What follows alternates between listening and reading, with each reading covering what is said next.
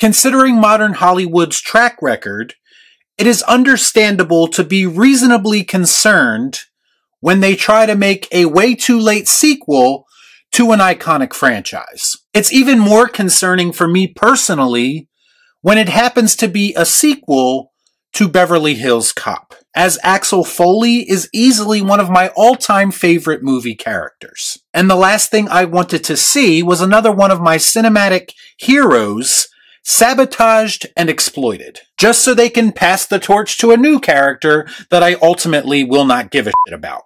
Well, I'm happy to report that after watching Beverly Hills Cop Axel F for myself, that the character of Axel Foley is left mostly unscathed. Let's discuss. I watch so you don't have to.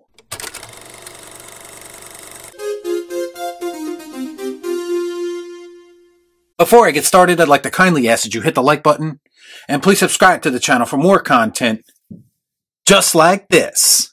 Come on. Do it. Do it! After his daughter's life is threatened, wisecracking detective Axel Foley teams up with a new partner and some old pals to turn up the heat on a conspiracy. Now, I know what a lot of you are thinking.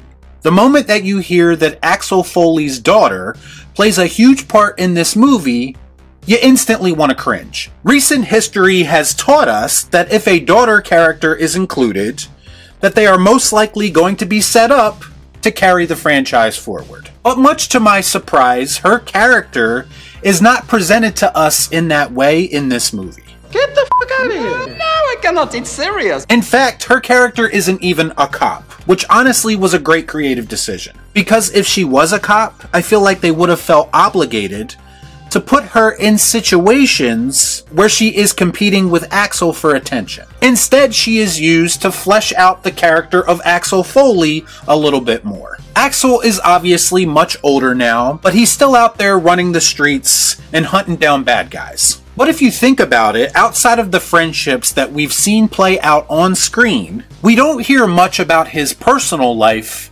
in the previous 3 films. Enter his estranged daughter, and in all fairness, in any other movie, this would have been taken as an opportunity to make Axel out to be a deadbeat dad. But instead, they give them a valid reason for being estranged. And thankfully, they kind of place the blame on both parties in this situation and explicitly state that they are both kind of responsible for their current relationship or lack thereof. And honestly, that felt like the most refreshing thing about this movie. Uh-oh! Someone has some daddy issues. And it also allowed for some genuinely emotional moments between them. His daughter wasn't annoying, his daughter wasn't degrading towards him in an unnatural way. Her presence felt organic, and her feelings towards her father felt very genuine. Most of the time, when they introduce new characters into these established franchises, those characters are usually pretty forgettable. But this movie had a lot more of Joseph Gordon-Levitt's character than I was expecting. He's essentially Axel's new partner for a good portion of this film, and I actually enjoyed his character quite a bit. You have the expected banter between them, which very much comes off like a clashing of generations, which is to be expected. I just thought their dynamic, while somewhat cliche, was still entertaining. Ironically, I think where this movie is lacking is when things feel a bit too familiar and safe. Tell me a story. You. They are very obviously playing it safe in some aspects, and in a lot of ways, I think that was the right decision. Sometimes when they get a little too ambitious with these old franchises returning, that's when shit starts to get f***ed up.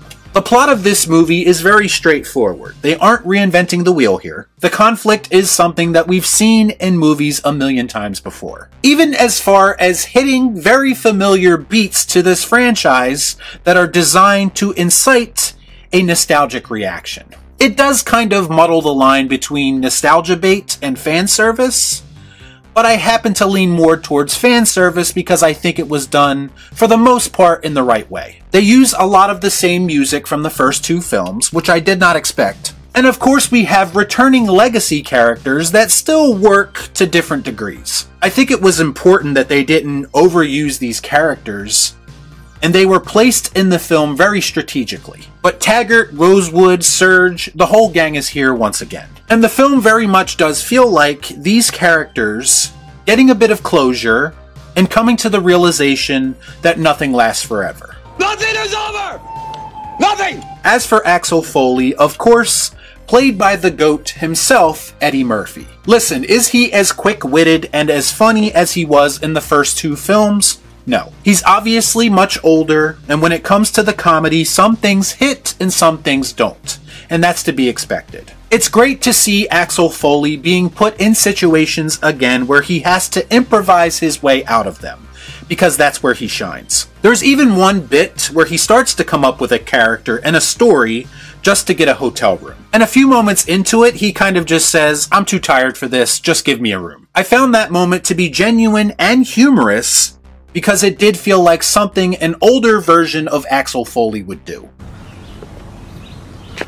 That makes sense. The only thing that I would say is there really isn't a standout comedy moment in this film like we had in previous films. As for the movie itself, I'd be lying to you if I didn't say it was an absolute joy to see the Don Simpson and Jerry Bruckheimer logo in front of the credits. For those that don't know, that logo, that producing team, was pretty much a staple when it came to action films that my generation grew up with. And the film itself does feel like a throwback to movies of that generation. Modern action movies often come off as too serious and too choreographed for my taste. And sometimes it's just nice to sit down with an action comedy and watch some over-the-top car chases and shootouts. That's what it's all about. Now again, this movie might be a little bit too familiar in some aspects, but it is proof that the classic cliches and tropes can still work if they are pulled off in the right way. And of course, if they aren't used to completely insult the audience's intelligence.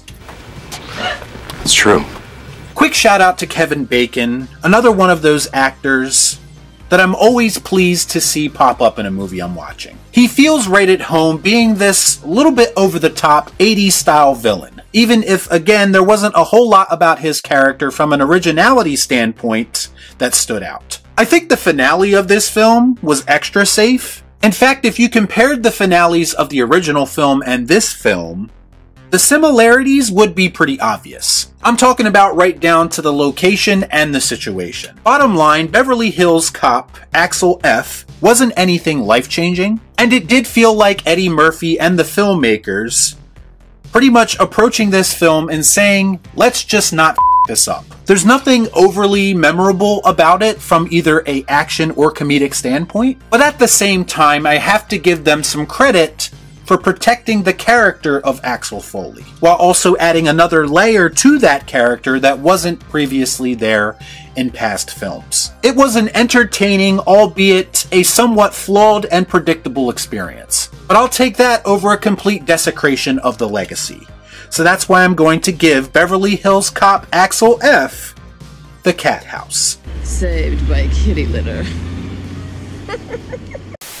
I don't think so. I'm not going to be fooled by another Hollywood cash grab with a girl boss at the forefront. Do you even know what the term girl boss means anymore? Or do you just say to hear yourself talk? Quiet down, shill. After this, it's safe to say you've lost all credibility. He never had any credibility as far as I'm concerned. Christ, another country heard from. Hey, can you guys do me a favor? This is really important, so pay attention. Can one of you give me a ride? My car broke down.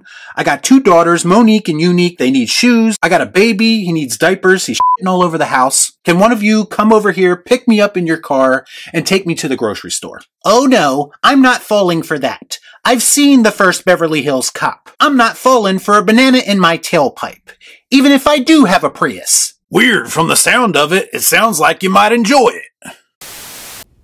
Y'all be cool. Right on.